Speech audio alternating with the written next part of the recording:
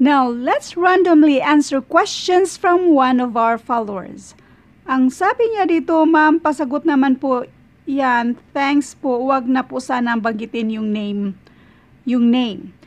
Kapag mini-message nyo yung question at hindi ito nakapost sa FB group natin na nakapublic siya, hindi ko siya i-mention. Kaso nga lang, itong name niya, yan lang din naman yung name niya. Tapos, wala din naman yung profile picture. So, hayaan mo na, marami namang me, my, o yan. Ngayon, ito yung unang message niya. Meron siyang tanong. So, ito muna yung sagutan natin. Ang question kasi niya, kasi daw, pwede namang letter C. Meron na tayong na-upload nito na pwede ring letter B or letter C. Kaso nga lang, kung mag-choose tayo ng isa dyan para sa tamang sagot, the only correct answer is letter B. Pero yung letter C ay meron ding pattern. When it comes to abstract, once meron siyang pattern, perfect na pattern, yan yung tamang sagot. Now, ang problema lang dito sa mismong given, dalawa ang mangyayaring posibleng sagot dito. Either itong B or C. So, dapat mag-choose lang tayo ng isa. Now, para sa detalye nito, please see description ng video ito kasi ilalagay ko yung link sa dati na nating na-upload. Now, sagutin lang natin kung bakit ang letter B yung sagot dito at hindi yung letter C. Ang letter C, meron yang pattern. Ang nangyayari kasi dito sa letter C, itong 4 na ito, 4, 4, alternate na 4, so 4 din dito sa taas. Sa choices, isa lang naman yung 4 na nasa taas. Now, yung nasa baba, this is 5, 4, 3, 5, 4, 3, so, dapat yung nasa next ay 2. Kaya, posibleng letter C. Now, kung titingnan mo si letter B, doon tayo sa 4, tapos dito ay 4, 4, so, ang sa baba ay 4. Next, ito namang 5, paakyat, 4, 3, so, dapat ang nasa next ay 2. At pattern din yan. Pero bakit yan ang i-choose natin itong letter B? Tingnan mo yung ka-alternate niya. 2, 2, 2. Up, down, up. Yung 5 naman ay down, up, down. Alternate na up and down. So, ang gagawin natin, itong nandito ay up, down, up, down. Ang isa, down, up, down. Ang next sa 3 ay 2. 2 na nasa up. Kaya letter B ang tamang sagot dito. Now, para sa detalye naman dito at yung mas klarong explanation, please see description ng video ito. Dito na tayo sa pinaka-main na sasagutan natin. Ilang item ba ito? 5 yata to. So, anyway, dito muna tayo. Yung instruction ay choose among the 5 figures the one which does not belong to the group. Ngayon, meron tayong shaded at unshaded. So, tingnan natin, i-consider muna natin yan. Yung shaded versus unshaded, perfectly naka-alternate yan siya lahat. Now, doon naman tayo sa mismong yung shaded, yung shape mismo ay yung sizes na mga shaded. Ito ay mayroon tayong isang big and small na circle. Sa pangalawa, big and small na circle. Ito naman ay parang medium man to or parang pariho lang din silang small. At ito ay parihong big. Ito naman ay big and small. So, hindi naman pwedeng itong dalawa ang isagot natin. Kasi sila yung pariho. So, ignore natin yung regarding sa shaded. Now, doon naman tayo sa sizes. Merong dalawang maliit, dalawang malaki. Tig-dalawa sila at shaded and unshaded.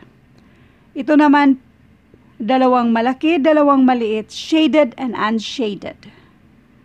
Ito ay dalawang maliit, dalawang malaki, parihong tig-dalawa, pero yung isang maliit ay puro sila shaded, yung isa naman ay puro unshaded. Dito ay tatlo yung malaki, isa lang yung maliit. Dito naman sa last ay dalawang maliit, dalawang malaki, pero unshaded at shaded sila. So kung regarding sa shaded and unshaded, i-ignore natin yan. So ngayon, saan yung obvious na naiba dyan? Ignore natin yung regarding sa shaded and unshaded. Ang obvious na naiba dyan ay ito lang, pang-apat na box. Tatlo yung malaki dyan at isa lang yung maliit. While itong 1, 2, 3 at 5, lahat sila ay may tig-dalawa, 2 big circle and 2 small circles. Next, anong meron dito? So, this is 2/9. Ito naman ay 5/12. 7/15. Huwag tayong magpapadistract sa meron ng nakasulat na tamang sagot dyan. Tingnan natin. 10/17. 3/10. Now, alin sa palagay nyo ang naiba dito? Kapag mga ganito, ito ay fraction sila lahat. Consider nating fraction. Tingnan natin kung pariho bang odd numbers yung nasa numerators or yung denominators, i-consider mo yan, or pwede rin yung difference sa dalawa. Napansin nyo ba na ang difference dito, 9 versus sa 2 or 9 minus 2, ang difference dyan ay 7. So, 7 ang difference dyan. Ito naman, 5/12. Ang difference dyan, 12 minus 5, and that is equals to 7. Next, ang difference dito sa 7 versus 15 or 15 minus 7, that is equals to 8. Next, ang difference naman dito sa 10 versus 17, obviously, ay 7. At itong 3/10, ang difference ay 7. So therefore, obviously, ang odd dito ay ito na siya, 7/15, kaya ito na yung tamang sagot. Next, add 1 out ulit. Alin dyan ang naiba? I-consider ba natin yung shaded? Pwede, consider natin yung shaded. At yung circle na yan. So, itong circle na ito, itong shaded circle na ito, wala siyang kapares, pero in between siya dito sa unshaded na circle. Now, dito naman sa number 2, walang naiba dyan. Parihong-pariho lang yan siya. So, pariho lang yang 1 and 2. Now, kung pariho yan, tingnan natin si 3, 4, 5, kung saan dyan ang kapariho dito sa 1 and 2. At for sure, wala dito yung sagot kasi ang hanapin natin ay yung naiba. Magkapariho kasi si 1 and 2, so walang naiba sa kanila. Ngayon dito naman tayo sa 3 and 4.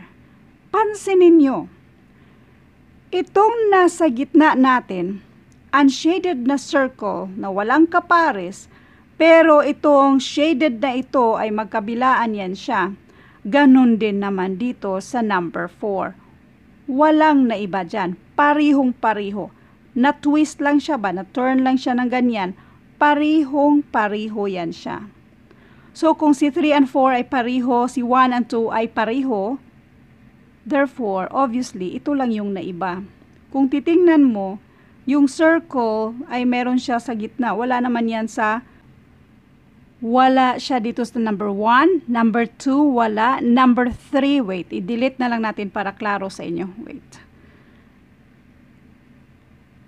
So, dito sa panglima, meron siya sa gitna. Wala dito.